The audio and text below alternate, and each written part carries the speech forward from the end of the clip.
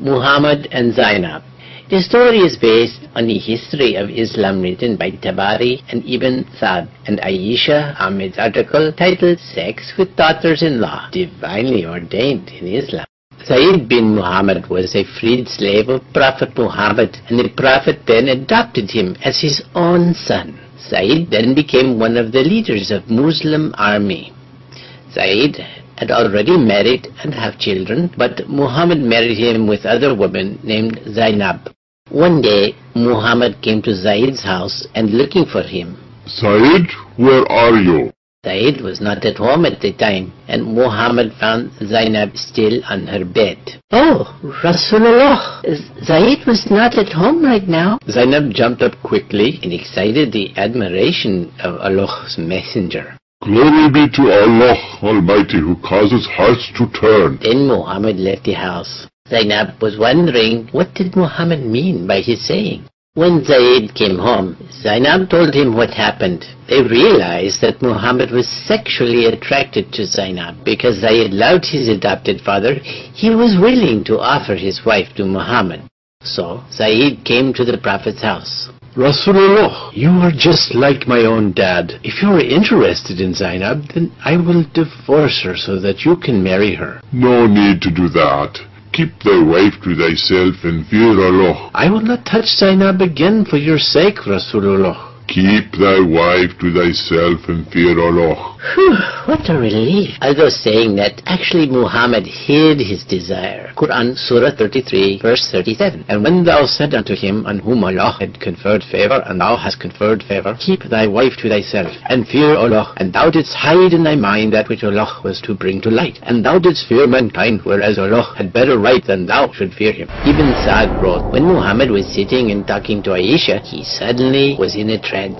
After that, he smiled and said, Who will go to Zainab to bring her the glad tidings that God from above gave her to me in marriage? I feel that your Lord hastens in fulfilling your wishes and desires. To make a long story short, Zainab was in Muhammad's bed within a few days. Quran, Surah 33, verse 37. So when Zayd had performed the necessary formality of divorce from her, we gave her unto thee in marriage, so that henceforth there may be no sin for believers in respect of wives of their adopted sons, when the latter have performed the necessary formality of release from them. The commandment of Allah must be fulfilled. In Arab culture, a daughter-in-law was like one's own daughter, irrespective of whether the son was biological or adopted. The news that the Prophet violated his own beloved son's wife enraged Madinans. They confronted him. Rasulullah, open the door! We have questions for you! MashaAllah, what has happened, my people? O Prophet of Allah, how could you? Of all the people and a pastor of God, carrying out a disgusting and despicable act of sleeping with your own daughter-in-law? Your harem is bursting at the seams with young and beautiful wives. On top of that, you regularly take 20% cut from the crop of infidel captured women as your share of booty. Rasulullah, your act is an incest which puts the time-honored noble Arab tradition of adoption to shame. To me, the only noble and honorable act is to follow Allah's orders, and Allah was the one who ordered me to acquire Zainab. Here is the ayah, Surah 33, verse 37. We gave her, Zaid's wife, in marriage to thee, so that there should not be any fault in believers touching wives of their adopted sons. But how come you marry more than 4 wives? Wouldn't that still be called adultery? Oh, not at all, because I am allowed to have sex with my first cousins without marriage, and Zainab is the daughter of my aunt. Here's the ayah, Surah 33, verse 50. O Prophet, we have made lawful for thee the daughters of thy uncles paternal and aunts paternal, thy uncles maternal and aunts maternal, who have emigrated with thee. Prophet, are you sure that Surah 33, verse 50 was not brought to you by Satan, like he brought you the satanic ayahs in Mecca? Oh, I don't get tricked by Satan anymore. I am dead sure that Jibreel brought it to me. Rasulullah, there is another matter which we'd like to discuss with you. We are told that you have been sleeping with Muslims after you sent us on jihad to far-off places. Is that true? Oh, yes, it is. Believing women offer themselves to me in the hope of salvation and special favors from Allah in the hereafter, and Allah has allowed me to fulfill the request by Surah 33, Ayah 50. And also allowed is any woman believer if she gives herself to the Prophet, and if the Prophet desires her to have sex.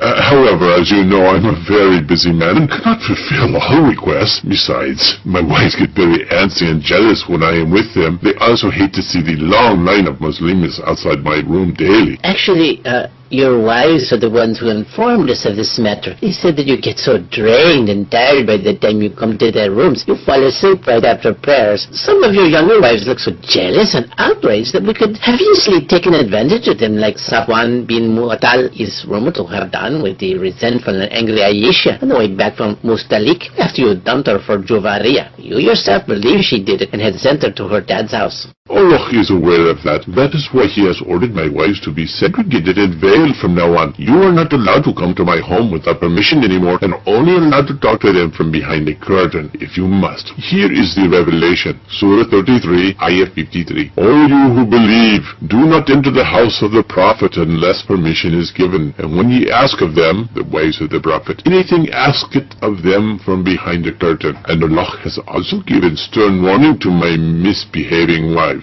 Surah 33, Ayah 30. All wives of the Prophet, whoever of you commits an open indecency, the punishment shall be increased to her doubly. Can't we at least marry them when you're dead and gone? Because poor girls look so young and unfulfilled while you're old and ready to kick the bucket. No way. Nobody should touch them even after I'm gone. Why not? You do it. Because Allah said so. Surah 33, verse 53. And ye must not marry his wives after him forever. This would be a grave offense to God. Oh, forget about your wives.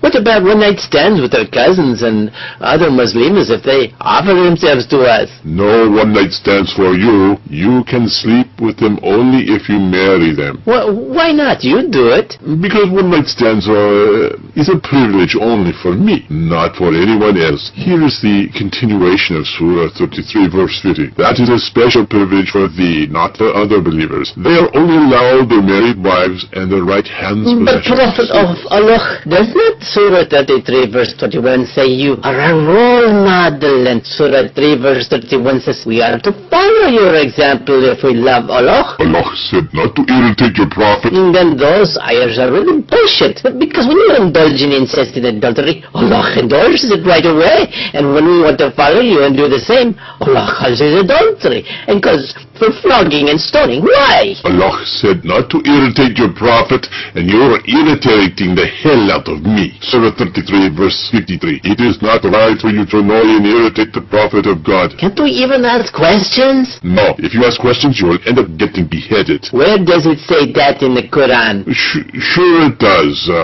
Surah 5, verses 101, 102 says, don't ask questions. You lose faith by asking questions.